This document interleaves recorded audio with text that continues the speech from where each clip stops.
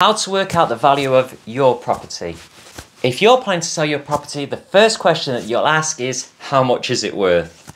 So, how do agents value a property? Is there a magic formula that they use to decide? Estate agents take many factors into account before coming up with a valuation. These include the following. What similar properties in the area have recently sold for? Price per square foot.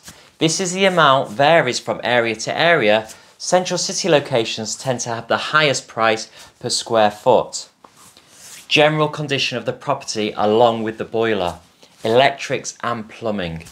Presentation, size and outlook of the garden, the number of bedrooms, potential to extend, parking availability, proximity to schools and other amenities, and the type of road, e.g. is it a cul-de-sac or a busy high street.